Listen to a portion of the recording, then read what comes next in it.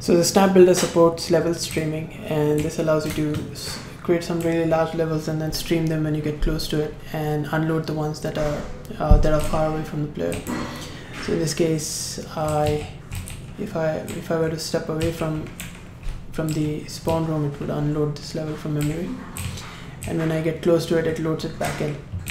Now one of the problems with this is that whenever we unload a room, any state change that the player might have made in this room, for example, if you might have opened a treasure chest, or you might have reduced the health of an NPC, all of that data will be lost, and when it loads it back in, it just loads the default value. For example, here I'm changing the state of the lights, it's changed to blue, and if I were to move away from this, the level got unloaded, thereby destroying the state that you have created. And then come back in and look at it, the values were gone, and it's just replaced with the default value that you saved in the level.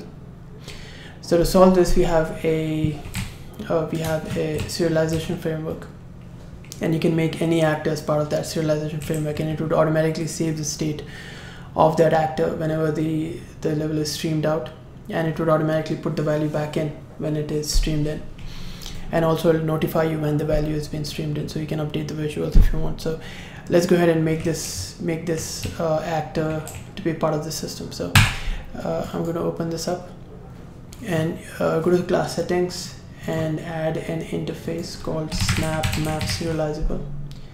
And if you have that, this is now the snap map will go ahead and serialize the values of the variables in as long as they've been tagged to be saved. So select the variables that you want to save. In my case, I just want this variable to be saved, and check the save game checkbox. So if you have this checked, it's going to save it and restore it back when we load the level in. There is one more thing: we want to know when the data has been restored by the system, so that we can update the material in this section here. So there is an event for that on snap, and in this case we're just updating the color. So this is called by the Snap Builder whenever we stream in a level and load in the values to it. So let's try this now.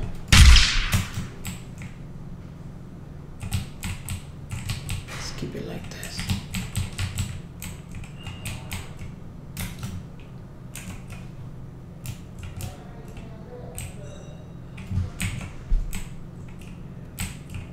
So you see the values have been restored.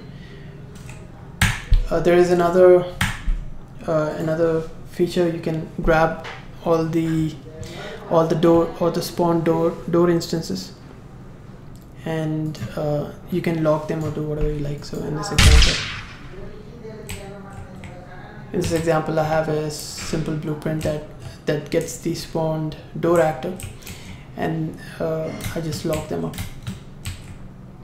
So this is useful if you want to have some kind of a gameplay mechanic where you have a trigger volume around the room, and whenever the player enters it, you start some spawning logic and lock all the doors, and then unlock it once all the spawned enemies have been killed. So how does this work?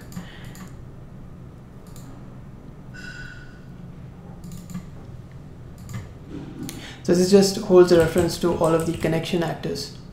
And from the connection actor, I just query and tell me, alright, give me the spawned actor that you have spawned.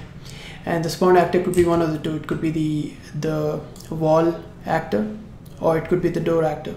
So there are two different things. The connection actor is holding the data, and then there is one more spawned actor. So it's not the same thing. The door that is spawned is not part of this. It's a separate actor. So you can query for it, and in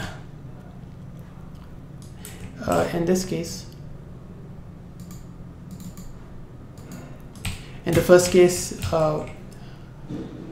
it actually gave me 3 actors.